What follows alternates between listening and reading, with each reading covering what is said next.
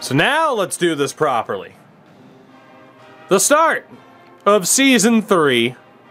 So we aimed our sights high. Probably too damn high for what we're going to be doing here. So again, this is the roster. At point guard, you've yeed your last haw. Fucking ridiculous. Now Yakupov XL, now a senior, and Texas Tech also a senior. Also point guard, Wally McTally. So quite a few point guards, none of them are amazing at all, unfortunately. At shooting guard, Garbage, Bo Cruz, and Bend Over, who is also a senior. God help us when he leaves. At forward, Beefington-Strom, Boley, Taco Bell, Raptor Jesus, and Slamming Jimmy. Gets me every time. Power forward, Tall Korea, Biss Nasty. And at center, Fishy Python with Gunther Steiner. Yeah, it's a team. It's a team. We're like full Ottawa Senators mode. It's a team. Not a great one. Excuse me. Not a great one, but it's a team. We do have a little bit more shooting range, kind of. Tech has a bit more of a three-pointer, as does Bend Over. I know it's a little bit cut off, but 73% job security. That's good to know. Positional breakdown. Again, we're okay there. Team select. Let's just put us on balanced to start the year. So recruitment-wise, in this particular database, again, are we setting our sights pretty damn high? Why, yes, we are. But we are going to just have to go for it. In reality, Marcus Perkins really should be our top guy for the sole purpose if he's from Maine. But we might as well throw our name into the hat for Ben Lane. We will aim super high to start, and we'll take it from there. We got Borders, who will send a letter to Bartholomew Doubleday. It's just incredible. Alan Cromartie. Again, we'll just see if we can make any headway with the best of the best.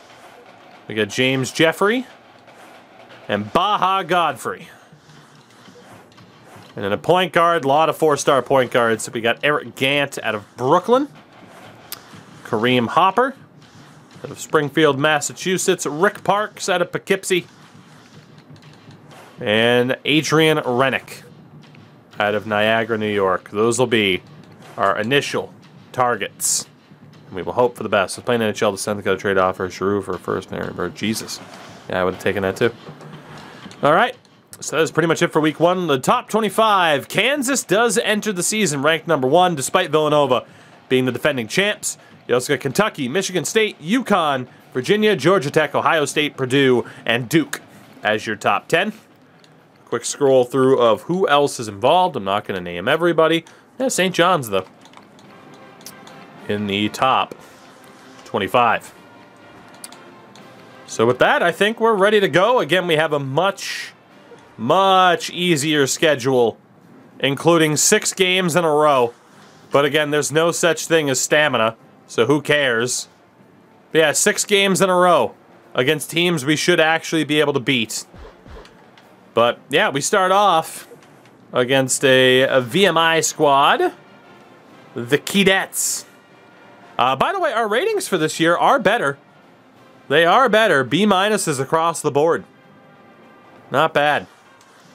So let's see here if we can win this first game. We do, only by 2, 71-69, but we are 1-0 on the season. Message Center, Athletic Director. If we can win the home opener. Was that the home opener? We did! Sweet, we won the home opener, so now we earned an upgrade point. So we could go up to weight room level 1 for strength, speed, and quickness. We could go study hall for offensive and defensive ability plus discipline or injuries. Injuries haven't been that much of a factor. Honestly, that's just general shooting ability. Let's go for study hall. Just general offensive and defensive ability I feel like it would be pretty helpful. We will unlock the study hall. The band upgrade happens on its own. Upgrade your school's fan support. Complete alumni and recruiting challenges to do that. So those upgrade, the better that we end up actually doing. So not bad though. So see, that's why I wanted that easier schedule. We can actually accomplish some of this shit.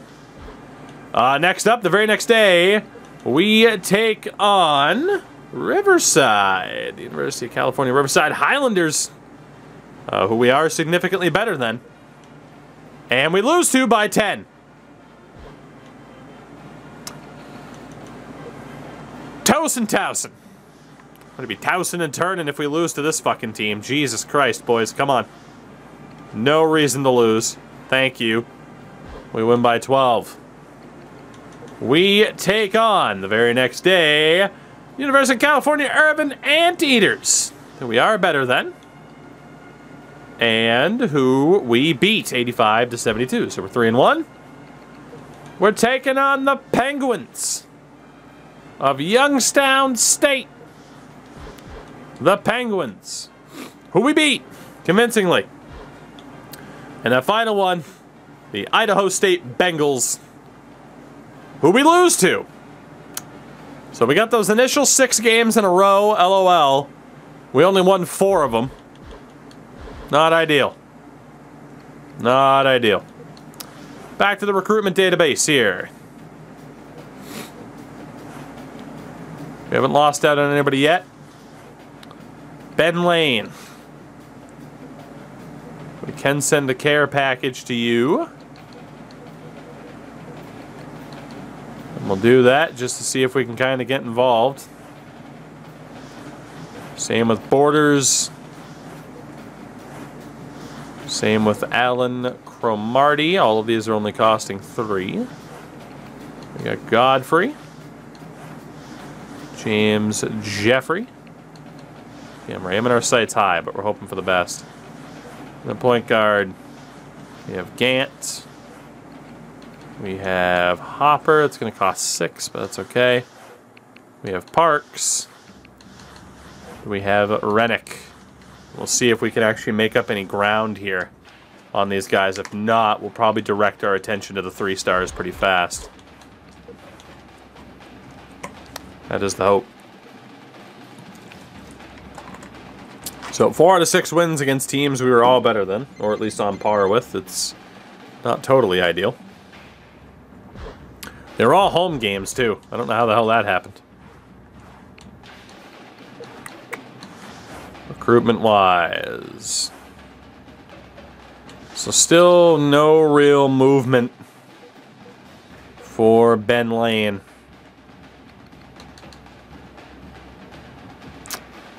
Could conduct a phone interview. We really have to decide if those 4 stars are worth it at this stage. We did start to make ground on Borders. There was nothing for Lane, though. We made ground with Cromartie, not much. So we made up ground for everyone except Ben Lane. So we're going to take Ben Lane out. And we are going to target Marcus Perkins as this primary center upgrade, given that he is a home stater.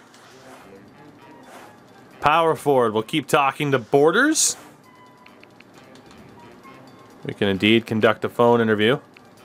I already sent that letter of interest, so we're not going to bother. Forward, Alan Cromartie.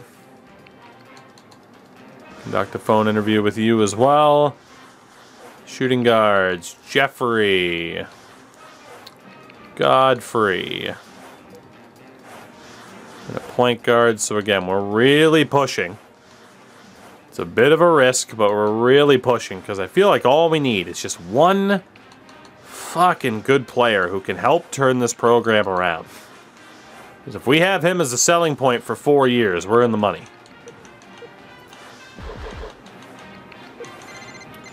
See if we can get to this weekend's game.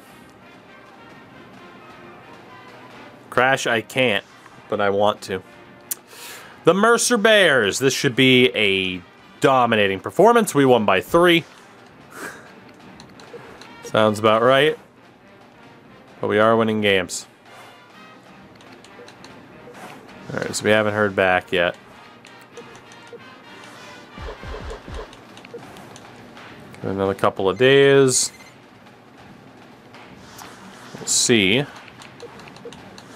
where we stand.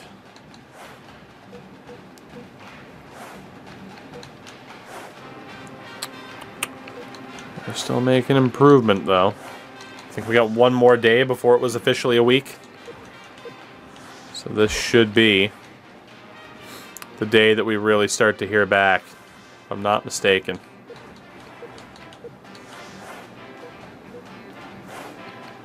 Alright, so we did make up some ground with Marcus Perkins.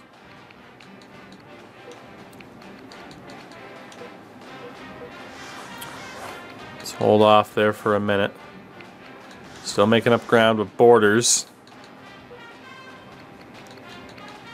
Again, the visits are a possibility, but it's a little bit rough. Let's just go for it here. Perkins, offer you that scholarship. Borders, let's just hope for the best here. Offer you that scholarship. At forward, Cromartie. There's pretty much no way this works, but we'll give it a shot. Like I said, we're being a little bit more aggressive. I have zero expectations that this will actually work. But it is worth a shot. Because if we can only bring in 2-star guys anyway, we can just do that at the end of the season. You could argue it's more, you know, worth fighting for the 3-star dudes, and you're probably right. But, man, if we can land a big fish, that changes everything. But we only have 24 points left, so that's kind of our shot in the dark right now to really see who's actually interested. We take on the Bulldogs of Gardner-Webb. Decent team. And we lose 91-50. So we actually played a decent team for once and immediately got murdered. Central Michigan. We lose by 4. Son of a bitch, boys.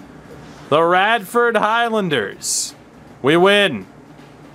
We're 6-4 despite this supposedly easier schedule. And then the Sacramento State Hornets. We win that as well. Thankfully. Still pretty rough, though. 7-4. Not what I was hoping for to start the season. It is at least a winning record, though. And we have that going for us. So, at center, not much movement on Perkins. Still not that much movement on Borders. Cromartie still on very low. Alright. So for the 4 stars, it's pretty much it. For the 3 stars, let's be honest, let's start the move for Doubleday. Let's start the move for Mr. Doubleday. We'll also go for Gallery here, who has some built-in interest for us at forward. At guard, I mean, Clinton is literally from Maine. This should be easy. And then a point guard, obviously Manfred Kaufman will be the next guy that we target. So we are a week out. Whole lot of time off for the boys now. Whole lot of time off.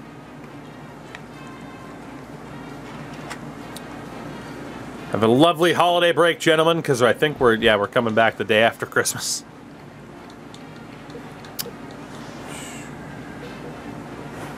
Okay, so at center, we do have some improvement for Perk. Not much. We'll officially offer him a scholarship. At power forward, we have some improvement for Doubleday. See if we can get more off of a scholarship offer. At forward, improvement for Gallery.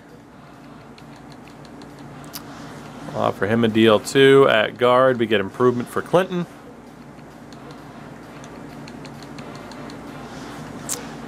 And at point guard, Kaufman Also, some improvement. It's just a matter of how much. Just a matter of how much. Let's sim another week. Really don't like our chances here. But we just need one.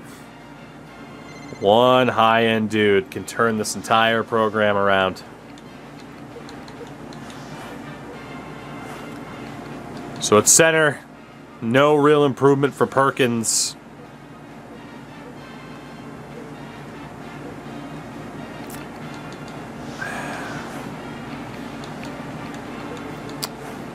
That's a bit rough. There was some improvement from Doubleday. Gallery is up to medium, which is solid. We will officially offer Gallery the sponsorship if I didn't already. I feel like I did.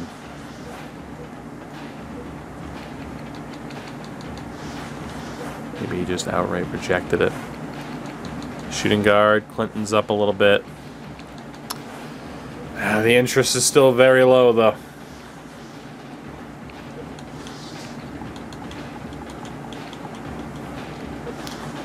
High interest at this stage, nobody. Or at least highest.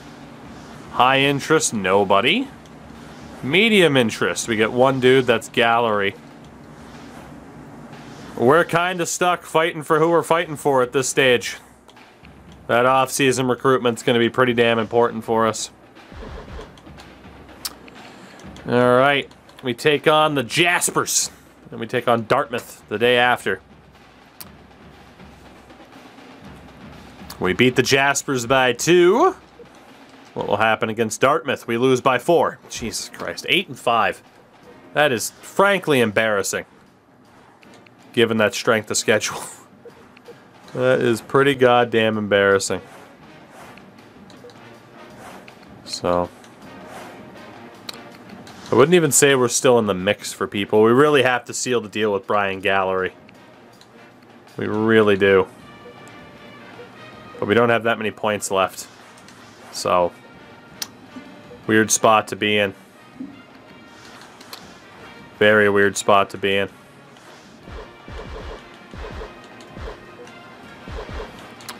Let's go to January 1st. I've just seen this team play these stretch of games and not wanting to jump on board. Yeah, they're all at home. At least there's no travel. It is our first conference game of the year. We need a win. Please. Thank you. It's all down to these conference games now, though. This is what's important. This is what is important.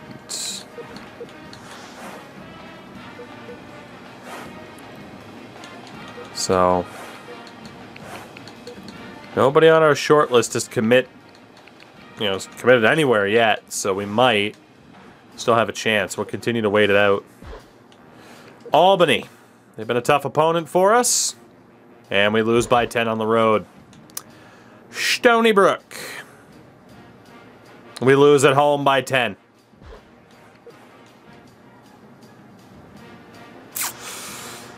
I don't have a great feeling about my ability to turn the team around right now. I can't say I do.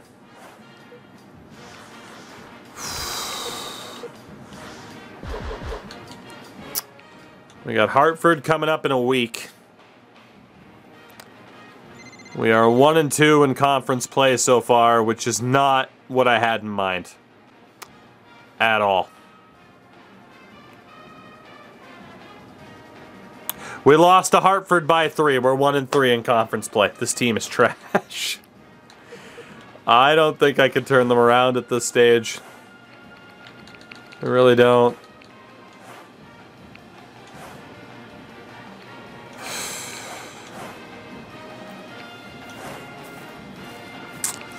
Hi, Com, what's up? Oh, man. This is rough. This is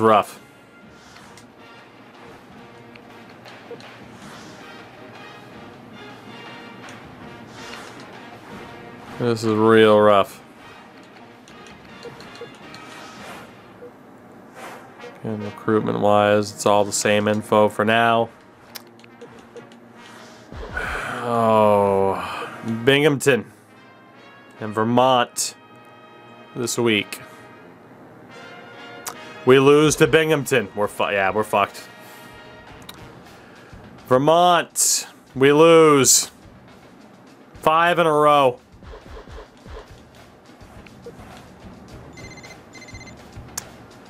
It's a 30-year dynasty, and it might take the full 30. We lose to Boston University as well. We finally snap a 6-game losing streak by beating Stony Brook. My God.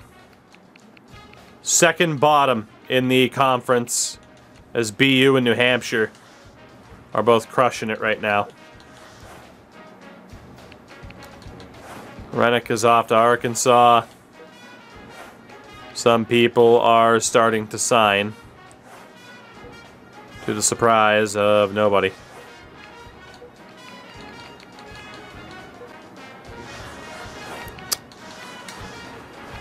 This has been a disaster.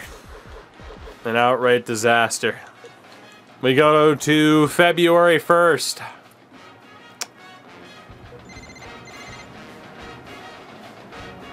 And we get another win back-to-back. We're now back to 500 at 11-11. And the 4-star Borders is gone. 4-star Cromartie went to Michigan. Well, our more aggressive approach might have paid off if the team was better. We have New Hampshire. We lose.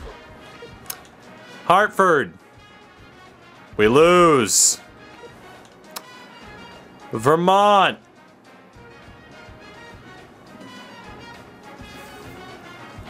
We lose. New Hampshire again. We lose. Albany. We win. 2 games left, thank God. Oh, this team. Just brutal.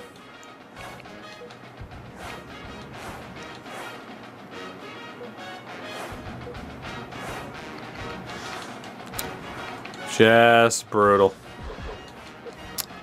We got Binghamton and BU to round out the season. Goodness gracious. Brent, doesn't make a difference. We have an identical record to what we had last year. We lose to Binghamton. Actually, now it's a little bit worse. Now it's a little bit worse.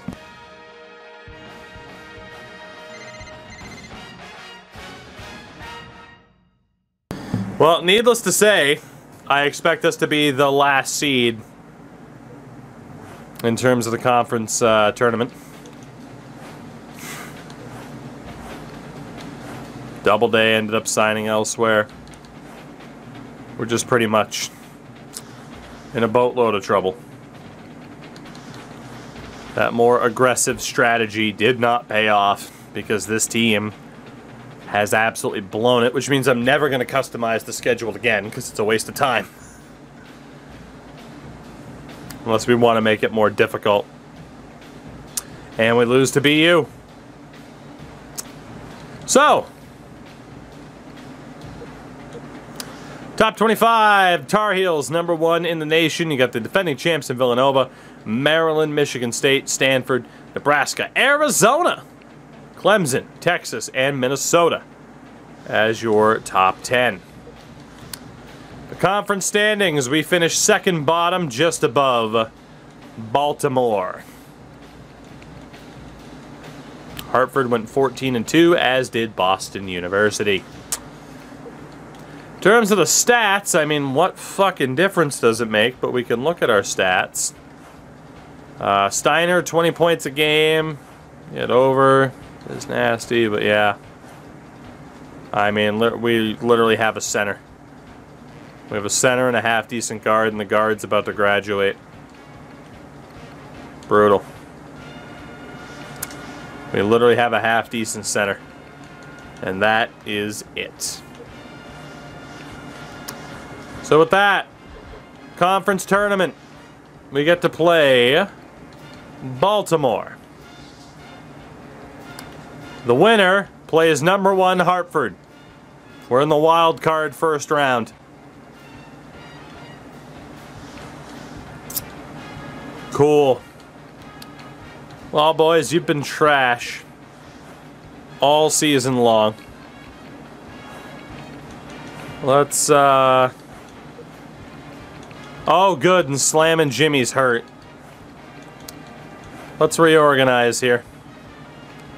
Let's reorganize and we'll see who actually gets to play and who doesn't.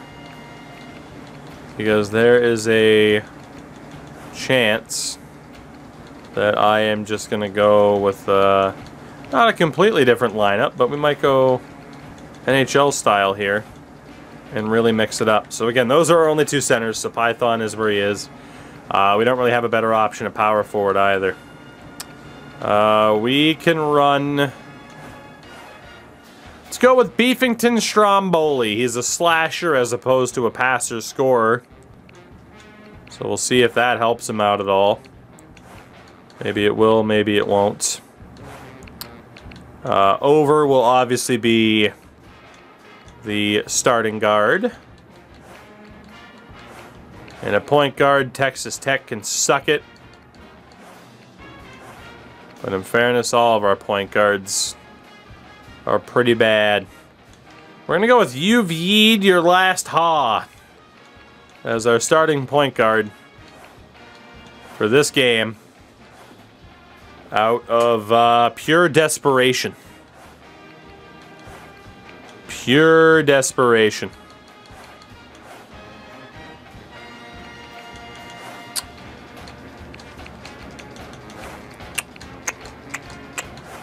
Because that is where we stand right now.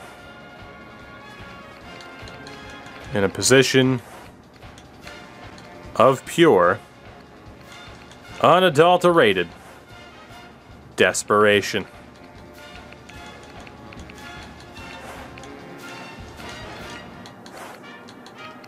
There we go. That is the second. Daniel, what's going on? All right, let's see what happens. I mean, it literally can't be any worse. This has been our worst season yet, as surprising as that is. It is Baltimore. It is Baltimore. To see if we can move on and play the #1 seed in the conference, Hartford, and right now it's not looking good. It's not looking good. We've battled back a bit, and then they went on a 12-point run, and that's it. We lose to Baltimore, 73-60. And again, we are out after one game. I don't know what the hell went wrong this year. Was it the balanced approach? Was it our strategy? Like, what was it? But holy shit. Did this team suck? Damn it.